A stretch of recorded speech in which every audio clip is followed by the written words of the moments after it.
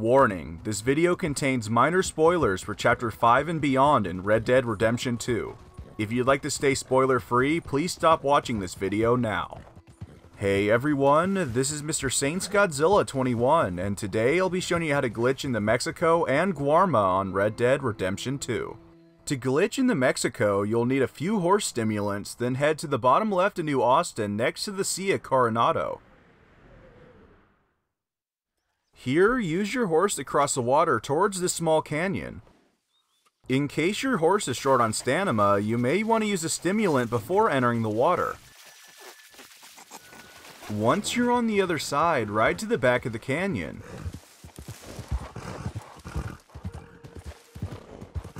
Next, wedge your horse between these two rocks and rapidly begin tapping run and jump.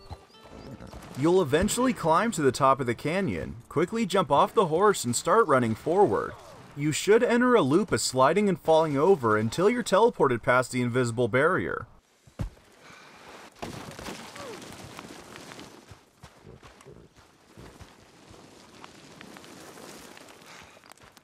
From this point, there's one last step to perform in order to freely explore all of Mexico, but first, we need to get a new horse.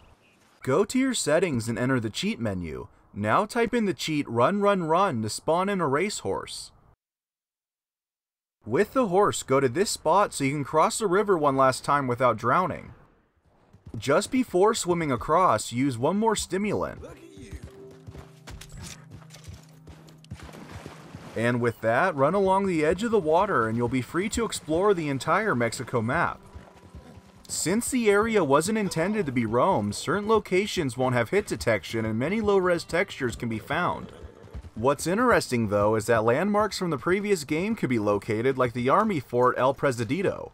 Boy, the countless hours I would spend at this location online, firing the cannons, Gatling guns, and fending off enemy players. I only hope Rockstar has plans for this location in the near future. And now to get to Guarma, you'll have to do the first steps of getting into Mexico. After glitching past the invisible barrier and swimming through the river a second time, climb up this mountain and head south to the very bottom of the map. This is the easiest way to reach Guarma without requiring further steps. Now travel around the edge of Mexico till you reach this land of low-res textures. Keep going and your game will freeze for a second before Guarma appears on your map. From this point, continue forward until you find this clear split on the ground. Passing this line will cause you to fall off to your death. You're going to eventually do this in order to spawn in Guarma, but first you have to align yourself with this spot for it to work. Once you're in the right spot, jump off and you'll spawn in Guarma after dying. And there you go.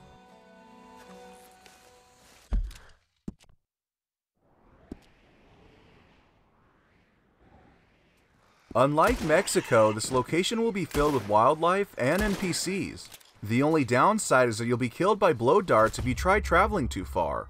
But for the most part, you can explore a lot of this location that you may have missed during Chapter 5. Well everyone, I hope you enjoyed this quick guide to explore two unique locations in Red Dead Redemption 2. If you have any questions or glitches of your own you'd like to share, please leave a comment below. Anyways, thank you for watching, and I'll catch you guys next time.